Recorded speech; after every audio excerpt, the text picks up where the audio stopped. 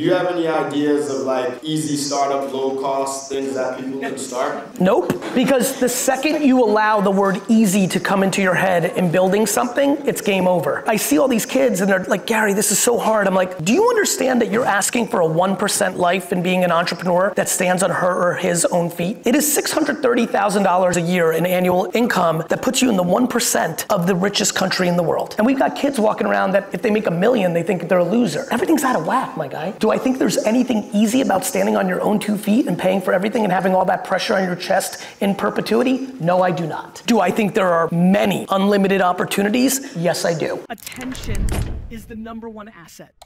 You've been transforming lives for a long time, motivating billions of people. I think you give so much to people that today I want to do something a little untraditional and give back to you, all right? So I want you to close your eyes. Feel it in your heart. All right, everybody. Gary can't hear us right now. So Gary has been motivating us forever, and Gary has a dream, and we need to motivate him to make sure his dream comes true. So when I make this announcement, we are going to blow the roof off of this place, standing ovation style, all right? The year is 2031, and the New York Jets have a first-round pick. And who better to introduce the first-round pick? The new owner of the New York Jets! Yeah!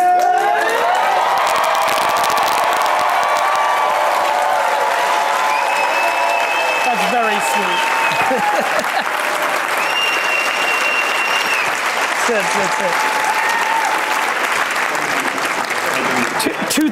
Two things on that. One, that was extremely sweet, thank you. Two, it's not gonna be 2031. 2025? No, I'm a marathon runner. I think for a lot of the OGs in this room, I think that the world has gotten too fast in some areas, and I think people lack patience.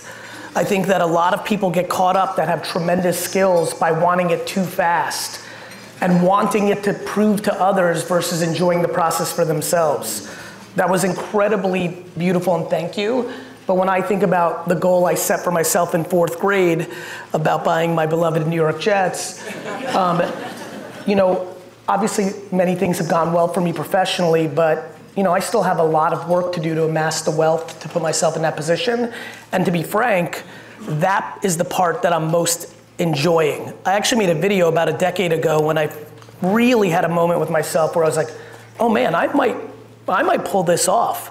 If the way this is going, if I do another 20 years of good decision making and putting the right deposits down, I might be able to get into striking distance of this outrageous goal I set for myself. So I made a video. And I made a video that said, I literally, it was almost like a video like from the 1980s hostage videos. I literally held up a newspaper and be like, today is this date. And I said, I'm making this video because in 30 years, if I pull off this great dream, I want everybody who's watching this video to know that today is not my greatest day. Today is potentially my least greatest day as a professional, because what my great love affair has been professionally is chasing the efforts and the strategies and the connections and the decisions to get me here, not to get here. I think our society has fallen in love with trophies, and I'm in love with the game.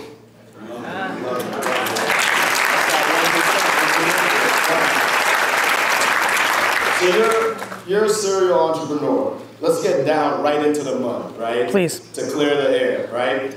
What I think when people ask you about your feelings of college, yes, I think the questions were asked incorrectly. So we here at Palm Beach State wanted to rephrase the question. Yes. Because I know exactly how you feel about it. I worked in the public sector too, yep, and I'm an entrepreneur as well, so I understand, but some people may not understand. So let's rephrase that question. If President Parker hired you as the dean, yes, of the entrepreneurship school, yep, STEAM school, right? Yep. So don't forget the A. Yvonne, love you. you were the dean of the entrepreneurship program here. How would you set up the program to set up these students that are here in the crowd for the ultimate success? I got a lot of love for you for being able to decode, you know, what I've been saying. As we all know, especially in a social media world, which I'm very passionate about and think we demonize it too much without realizing how much wonderful things come along with it. Many things are taken out of context. And I appreciate you because your point is well taken. To me, and we were saying this backstage when we were prepping for this, we were kind of just shooting the breeze and talking about this very subject. To me, education is the single most important thing in the world, period. The packaging and selling of education, I think, needs to be thought about because it always ebbs and flows. The world changes. This morning I gave a speech at a very significant marketing conference that had all the Fortune 500 CMOs down in Miami.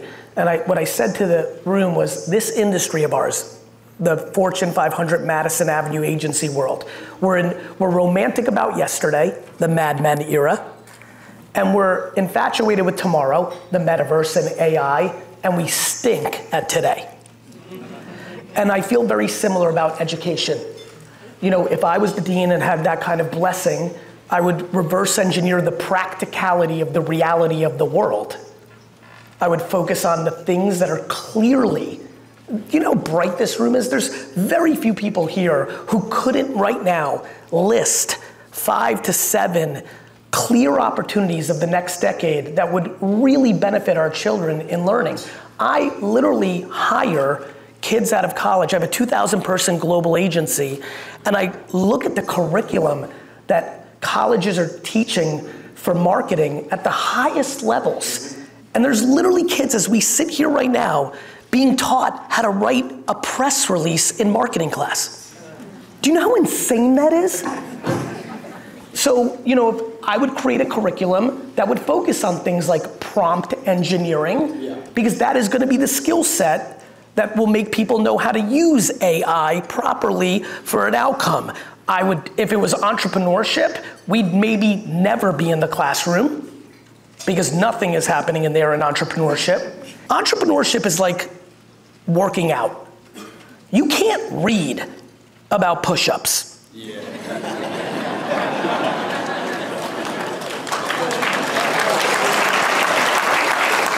You have to do them.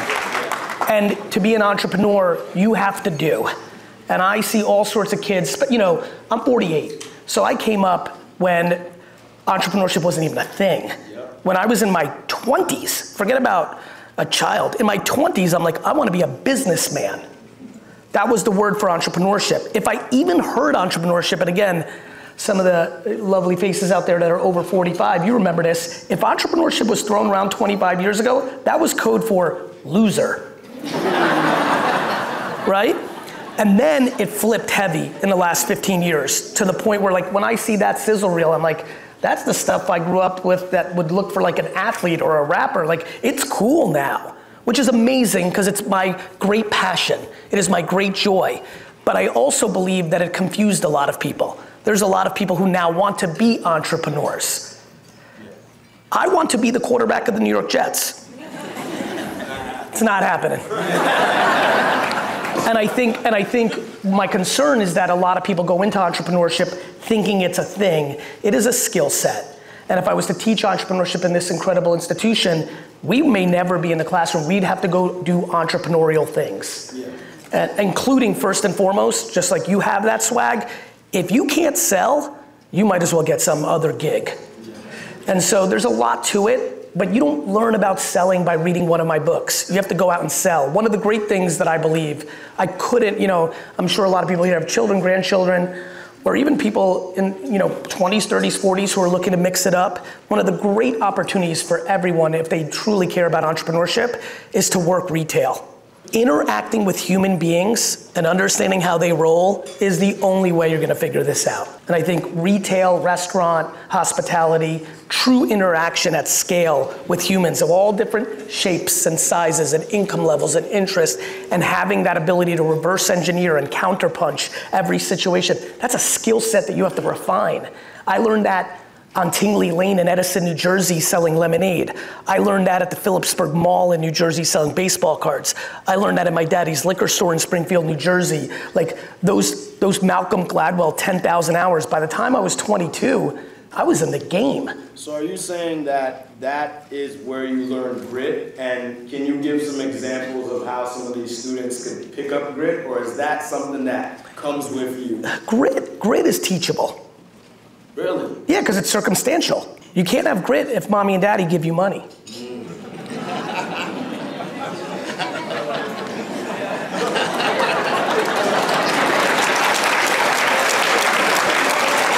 You know what?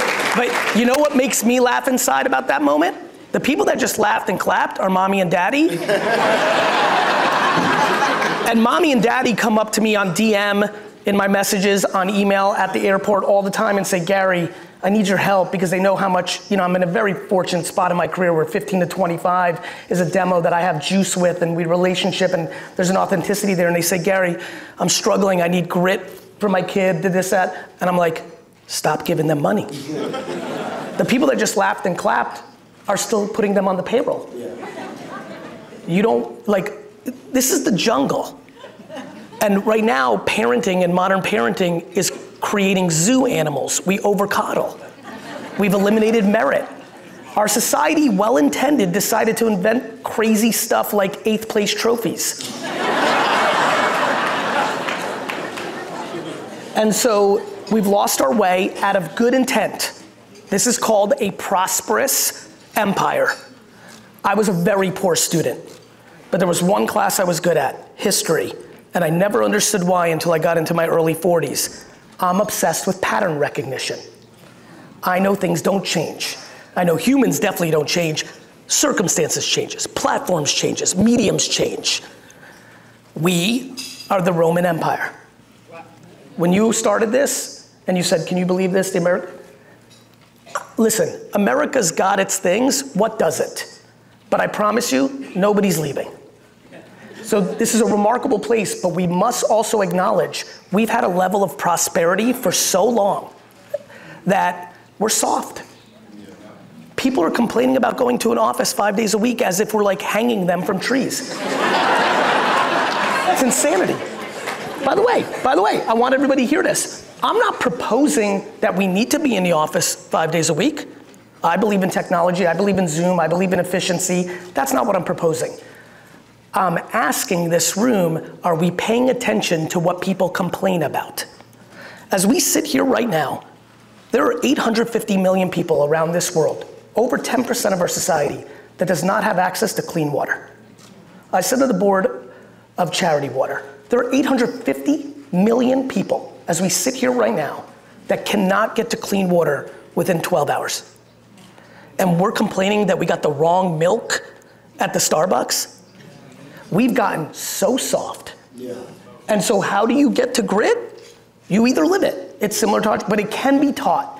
I have watched trust fund kids get caught up financially, and over a 2 to 3 year period, first go through a year of detox. If you're paying for your kids' Uber or Equinox membership or their apartment, or you take that away, that's detox. That's a drug. But after that year, things start to change. Yeah. And right now, too many parents and kids have double resentment relationships. Because let me tell you a dirty secret, parents that are putting kids on payroll. I'm getting the DMs also from the 25-year-olds, and here's the insight that is not being talked about in public. A 25-year-old that has their parents paying for their lifestyle is subconsciously and now starting to consciously understand that their parent doesn't think they're capable of.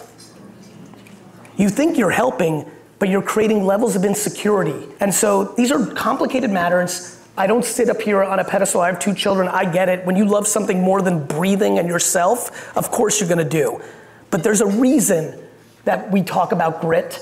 It's because it's going away, because it's really frothy out there. People have lost so many things. Again, over 45-year-olds, remember the concept of saving money? People don't even talk about that anymore. People are more interested in buying things to flex, to put Band-Aids on their insecurities. And so they're buying BMWs and Louis Vuitton. Dumb shit.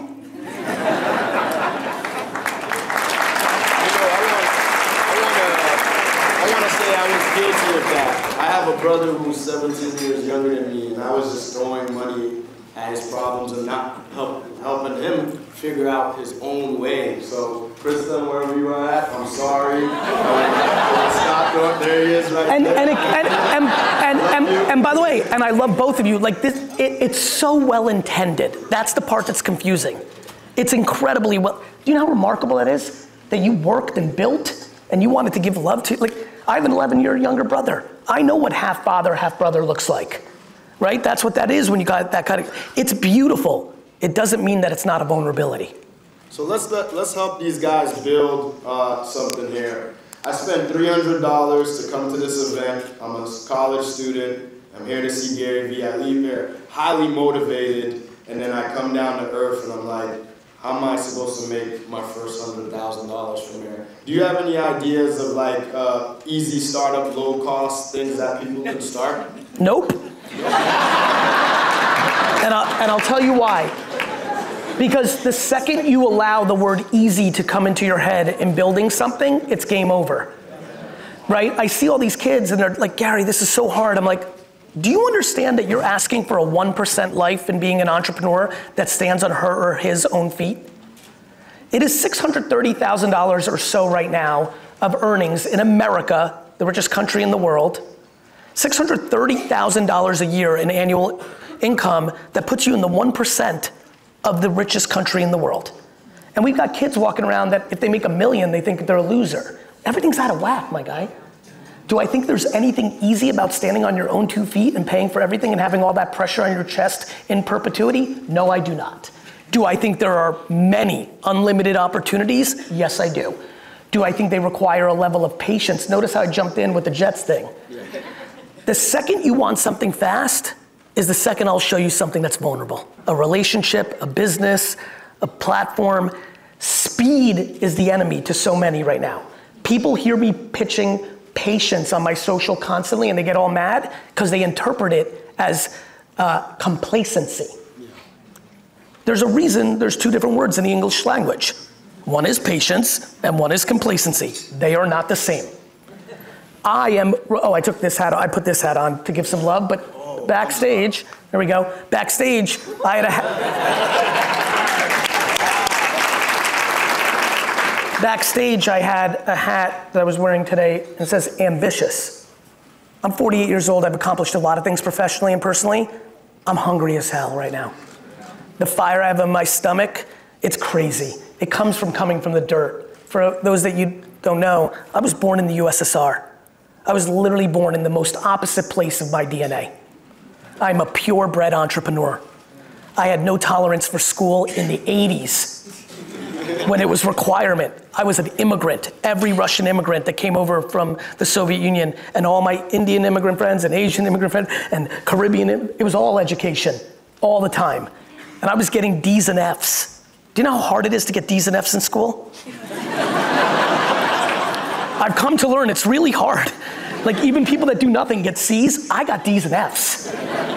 But that was because I was 100% pot committed to who I was. When I was in class as a 10-year-old, I couldn't listen to Saturn and Neptune because that wasn't me. I had self-awareness as a child, luck of the draw DNA, remarkable parenting. I just was there, and that is my answer to the question you just had. How do I think the people in this room leave here and get their first 100,000? The only answer is self-awareness. Let me explain what I mean by that. Too many people want to be like. Too many people just saw that Skittles painting and see this man's swag and they want to be him. I get it. I want to be him. He's cool as shit. But if you were not born with that talent and you were not putting in that 10,000 hours to put in that talent, it's unlikely that you are going to be a remarkably successful commercial artist within 12 months. It doesn't work that way. This is why I love sports so much. Sports, you can't hide. You can hide in education. You can hide in government. You can hide in corporations. There are 2 places that are very hard to hide. Sports is impossible because we watch the game and there's an outcome. And the next closest thing is business and entrepreneurship. You can fake it a little bit. You can sell your company underwater and say you exited, but really you didn't. You know, you can play, but merit matters. And the way that so many people here, my friend, will get there is that they know who they are. The number 7 at Facebook made a lot more money than the number 1 of most businesses ever created. And that number 7 had the self-awareness to say they're not a number 1. Sometimes you have entrepreneurial tendencies. You're not a purebred entrepreneur.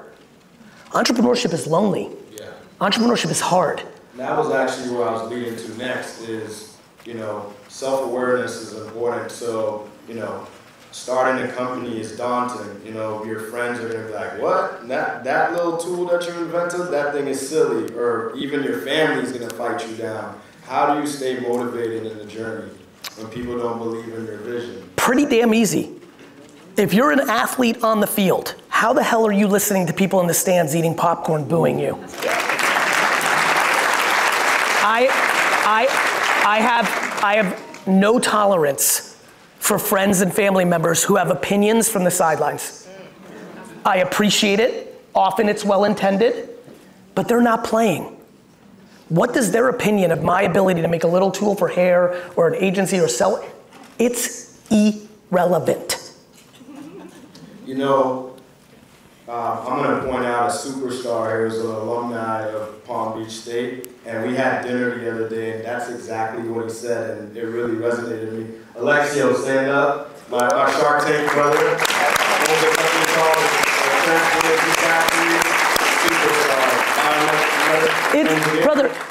It's completely irrational. Why on earth would you factor in people's hot takes on your journey? You should listen. You never want to be delusional, right? But the concept of how you deal, you have no choice. The number 1 reason so many people struggle with happiness in life is they put someone else's opinion over their own feelings. It's very real, bro. It's like, and this goes way deeper than entrepreneurship. Like, listen, I'm the byproduct of parents that are very polar opposites. And I got to see it up close and personal. And I was fortunate enough to know my dad's mom, who was incredibly cynical and negative. And very honestly, when I tell this group, most people do not understand what the USSR was from 1917 to 1991. It was not like China or Iran is now. It was like North Korea. You were not allowed to even leave the country. It was jail. People died in their 50s. You know why Russians drink vodka? They wanted to die. It was an incredibly negative place. And so I have no judgment on my family tree. It was very hard. But I also had a mother who lost her mother at 5. Her father went to jail when she was 10 for 10 years on some dumb shit, what they did in the Soviet Union. And she is the most optimistic, happy person on earth and instilled that in me. In life and in entrepreneurship and in corporate and in nonprofit and in education, in the world, you find what you're looking for. If you decide to sit here today and be cynical and pessimistic about the world and everything that's going on, I have good news. You can find it. However, here's the part that I don't think people believe. If you are optimistic and hopeful and seek joy, you can find unlimited. People have a very, very, very poor understanding of the world and history. People tell me all the time, obviously we all know what's going on, there's so much going on, right? I'm in many dinner tables like all of you are, and they're like, it's never been worse. I'm like, you sure about that? And so we are incredibly delusional about that, and so I choose optimism because I believe it. If we were sitting in this room the week after the atomic bomb was invented, in the late 40s, early 50s, and sitting around, and then you told me 7, 10 other countries would have it pretty quickly, I would have never sat there and thought 80 years later it would have never been used. That would have seemed completely illogical. I believe it's an indication of the human spirit. Of course we have conflict, of course there's things. And the world is very good about trying to make us not like each other, my man. Yeah. As if we didn't get into a place in the world, as if it wasn't enough that we struggle with each other around race and gender and religion, now they're trying to pump negativity between generations. They're trying to teach Gen Z to hate the boomers. I love when they're like, you guys fucked up the world. I'm like, do you know anything about the boomers' grandparents? Well, let's do it. I want to stay on this, if I may. If I may, because this is very important. Please, my friends, from the oldest to the youngest in this room, please don't let them teach you to hate each other. Please. There's no reason. No reason. And so, yeah, I mean, back to entrepreneurship, to bring it down a level, if you lack optimism, you have no shot. And entrepreneurship is half delusional, half optimism, and someone who, you know, entrepreneurship is losing constantly with an occasional win. And I think the biggest reason that we will struggle with entrepreneurship in the next generation is back to grit. We have demonized losing. The reason I stick on 8th place trophies is we are teaching kids that losing is bad. You show me a 6-year-old that loses this weekend in a baseball game and starts crying, and I'll show you a winner. And every parent that goes up to that kid and says it doesn't matter, it's just a game, should be punched in the face. So let's segue into optimism. Figuratively.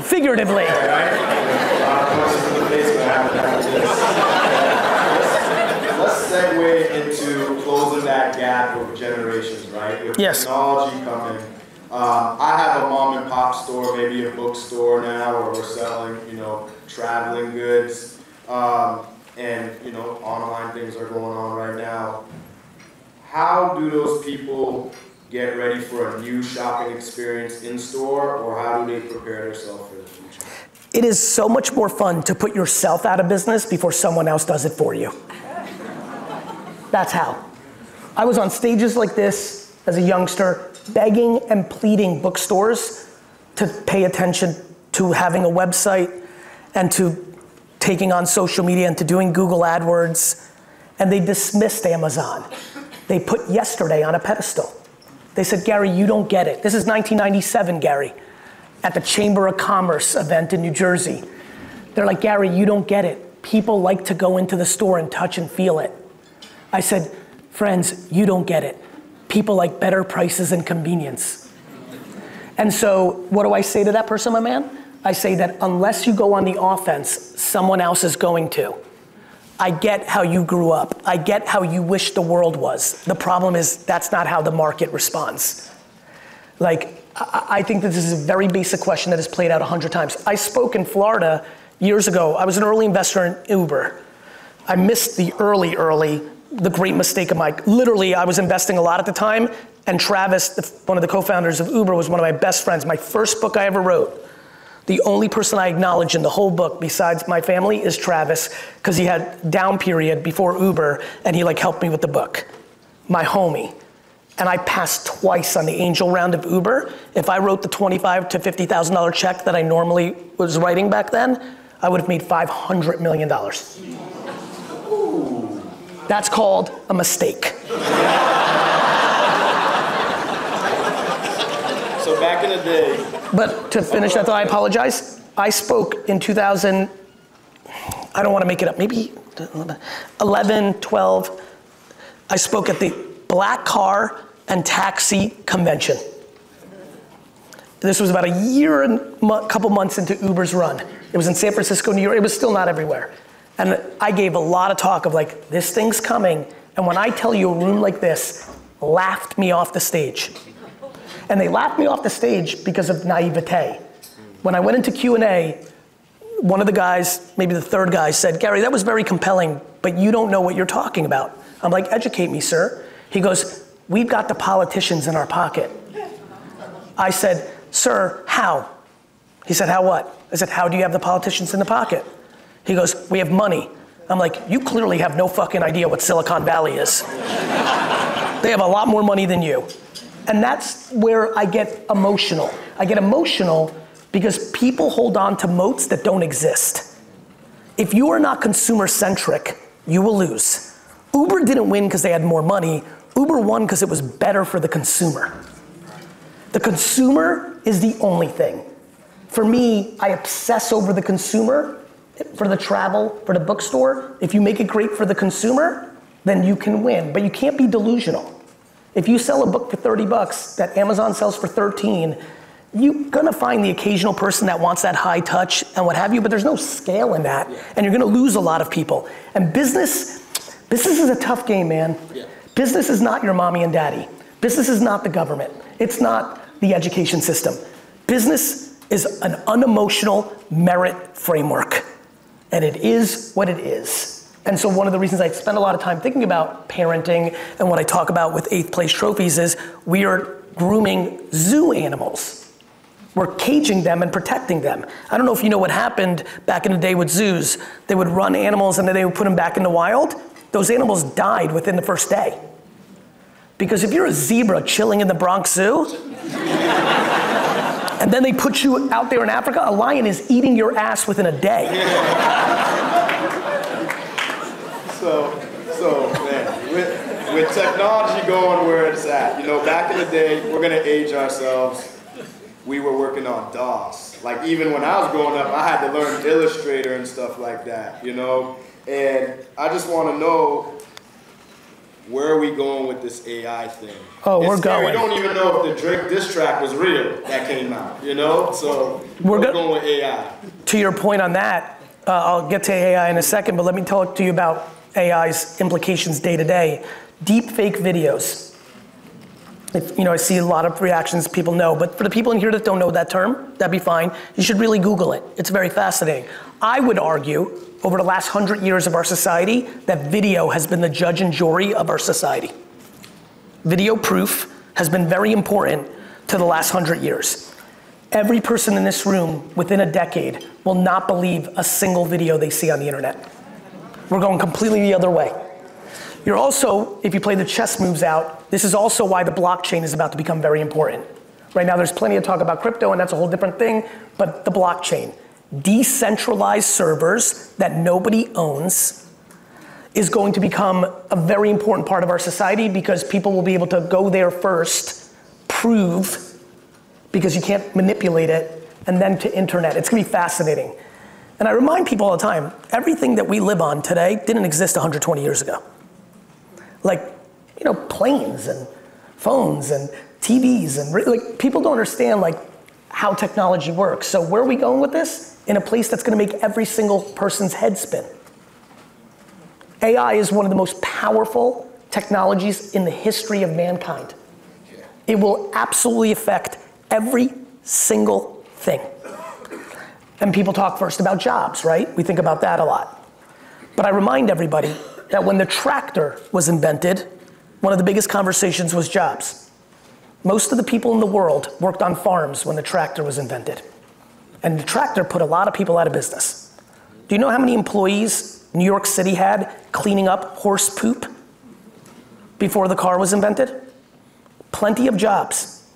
AI will take jobs out. It will also create new jobs. Back to me running the entrepreneurial practice here, prompt engineering. There will be many people in 10 years who have a job called prompt engineering, and it's a wonderful job. It's critical thinking, it's very creative, and it will be profoundly important. And so, where do I think it's going? To a very, very significant place. The question becomes timing. I don't think anyone's confused. We are in a very interesting geopolitical time right now. We've lived in a globalization world for the last 40 years. It doesn't feel like we'll be living in that forever. The lines in the sand are starting to get drawn. And what I think you're gonna start seeing is governments getting a little bit more into the private sector. In the US, plenty of people have lots of feelings of like, yeah, let's ban TikTok, until they don't know their history and understand how this stuff works. You start there as an external thing, and then you start looking at Google and Meta and other things as internal. So we're in very interesting times, my friend, where I hope people are very thoughtful and don't just have very quick hot takes on things based on their convenience or their subjective opinion of the moment without being educated. And so where do I think it's taking us? To a whole new world order, similar to what the internet has been able to accomplish over the last 40 years, 30 years. I think we can all agree, especially the people that are my age and above in this room, the internet came along and it changed things. But back to AI taking jobs, again, back to my 1995, 6, 7, 8 Chamber of Commerce events. I talked a lot about search engines back then. And I said, you know, this Google thing, and I'll never forget it. I was on it, one of my first panels was with a gentleman who was the regional head of sales for the Yellow Pages. And I said to him, incredibly concerned for this gentleman. I think that the yellow pages are very vulnerable to Yahoo. And once again, as pretty much my whole career, he was quite cynical to that. My contemporaries in the room were cynical to that. The problem is technology is undefeated. And it's always gonna come for you eventually. And so I ask people to be prepared for it. I think of AI and technology as a tidal wave. You have two choices. Do what most people do, which is dig a little hole in the sand and put your head in it. This is not a strategy.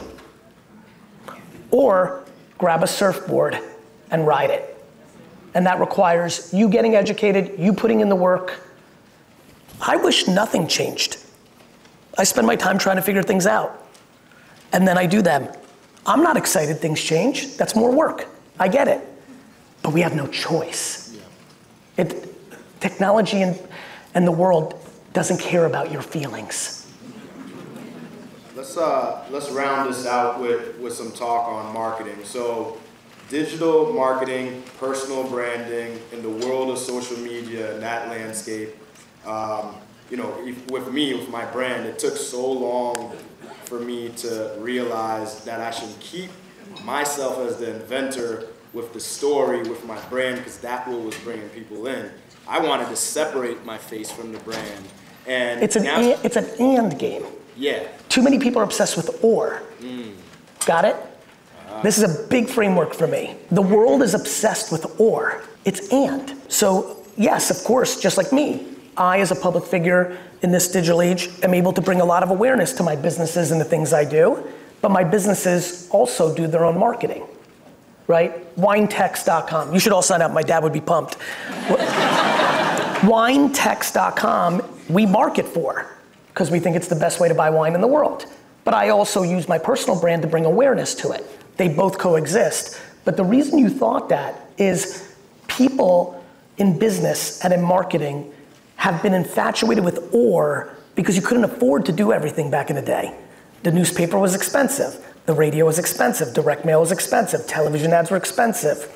But now it's so low cost. To just give a very tactical nugget, every person here, regardless of what you're passionate about and you want awareness for, being elected as an official, selling something, raising money for a nonprofit, all of you, the number one most important skill in making something happen in the world today is being good at organic social media, period. And people don't see it. The talk I gave this morning at 9 o'clock, they still think commercials are more important. As if any of you watch those. I mean, it's crazy. And so the reason you thought that was we've been taught or. The new world order is and. So, actually, thank you so much, because the first audio book I listened to, because your boy don't read too well, was Jab, Jab, Jab. So thank you for that. Thank you, my guy. Helped me through my entrepreneurship journey. You have 12 and a half. That's, there's copies available for sale out there, and then I believe you'll be signing 1 billion copies backstage. I did it. Show. You did it already? I did it. Wow. Talk to us about Day Trading Attention, this new project. My new book coming out in a month called Day Trading Attention is the follow-up to Jab, Jab, Jab, Right Hook. You were going to name it Jab, Jab, Jab, Left Hook. But I realized that day trading attention really captures what I want for all of you. We are now in a world that is, and so everyone here who understands how to do organic social media, what video and picture or written word works better on Facebook versus Instagram versus Snap versus YouTube versus LinkedIn, that framework is for all the OGs in this room. That is what television, radio, and the print and direct mail were. It is the new world order. It is where the attention of society is. And I think all of you in here know, it's not just a kid thing, right? There's unlimited, I mean, I sell to a lot of 60 to 9-year-olds in many of the demos and things I work on. We crush on Facebook. Crush. And don't forget, that started as college kids. And so, it's not that other mediums are dead.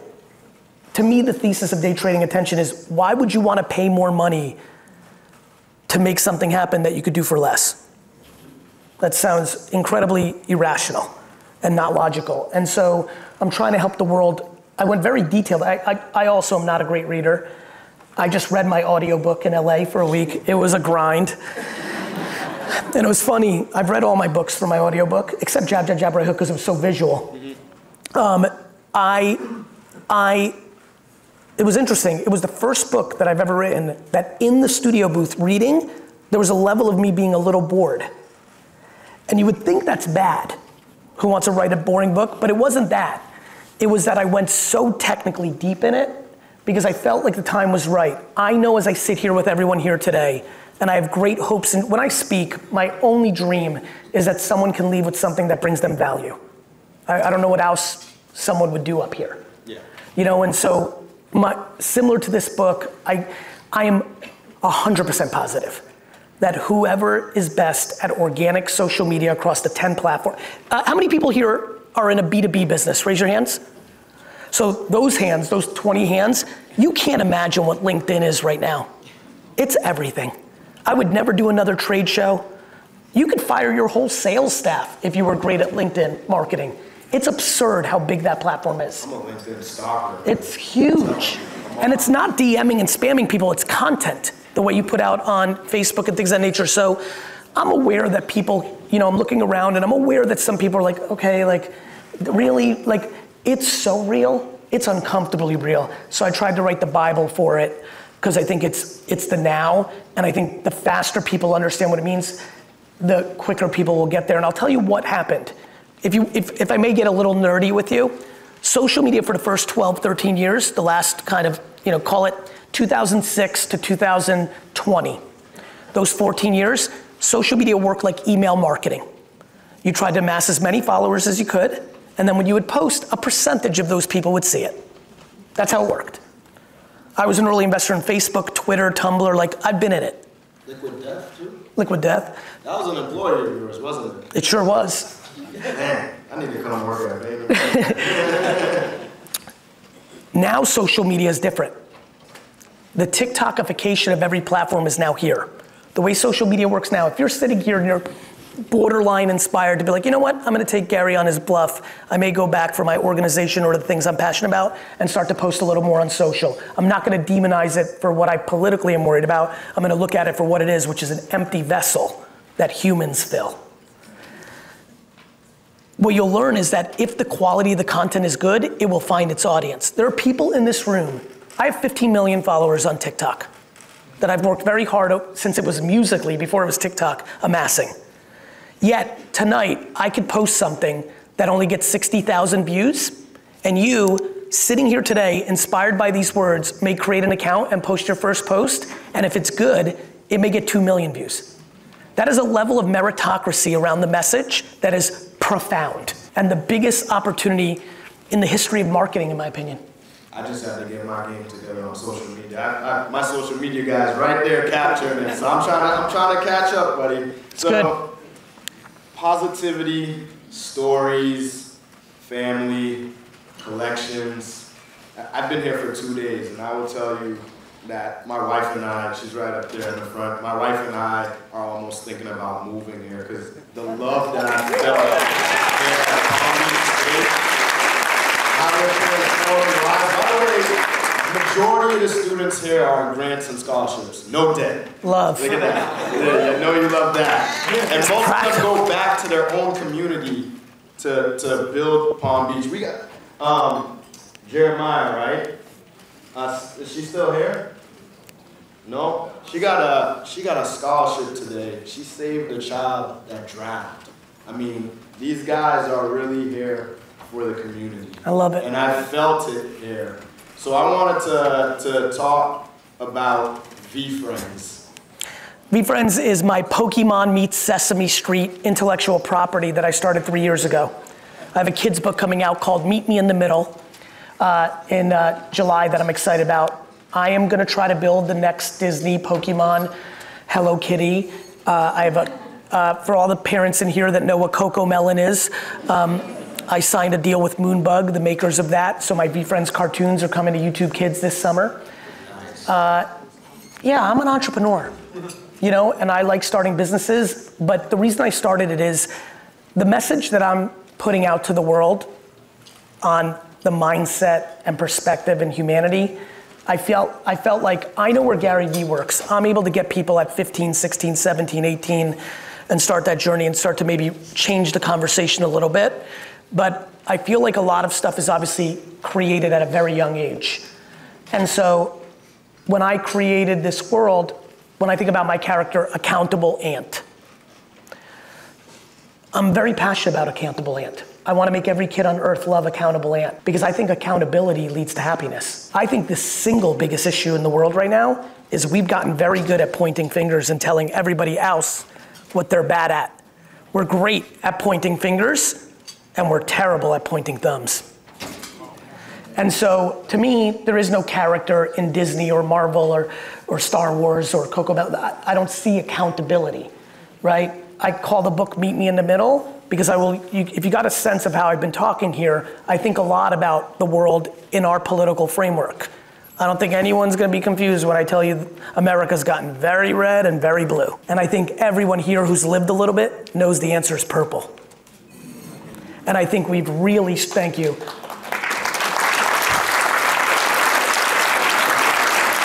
And I think we've lost purple, and that's what VeeFriends' goal is to get the world to be purple.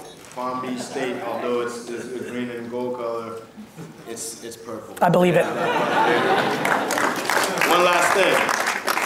There was a $8 million donation by Stephen Ross. Exactly. What does he own? The Miami Dolphins. So when we get that, if I may, I hate the Miami Dolphins. So when you own the Jets, and whenever it's down the road, I'll be looking for you for that $8 million in scholarships. Two things on that. One, let's make it 16. Two, I don't know if you know this, but the only business partner I've ever had in my life outside my brother and my dad is Stephen Ross. Stephen Ross owns a piece of VaynerMedia. Oh, wow. The Jets were actually one of my first clients, and they became the most followed team on Facebook and Twitter back in 2010 because I knew what I was doing. Stephen Ross is Stephen Ross. He was like, wait a minute, why are the Jets the most followed team? And he hired Matt Higgins, who was the president of the Jets. When Matt came over to be the CEO of the Dolphins, Matt knew who his secret weapon was, so they invested in VaynerMedia. And so Steve and I have been business partners for a long time. Steve and I live in the same building in New York, and I let Steve know every time I see him that I hate the Miami Dolphins. Well, I'm gonna let him bring up the invoice for that $16 million. Thank you so much. Thank you for having me. Thank you. Unbelievable. Thank you so much.